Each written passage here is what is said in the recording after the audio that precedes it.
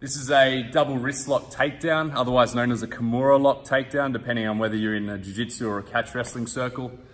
Essentially, the basic double wristlock, you're gonna have your left arm over the top of their shoulder, nice and high. You don't want it to be too low, nice and high up.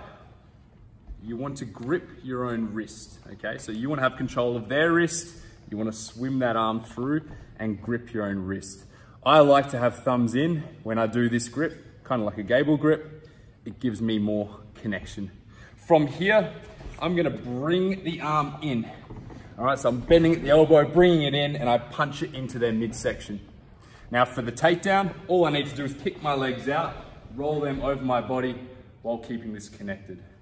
So if we go from a lock up, we're gonna lock up, left arm over the top, connect the wrist, hook, punch the elbow in.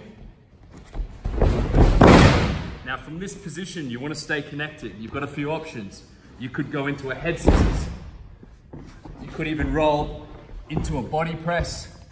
Or if you want to go all the way through, you could bring them all the way up, back into your double wrist lock.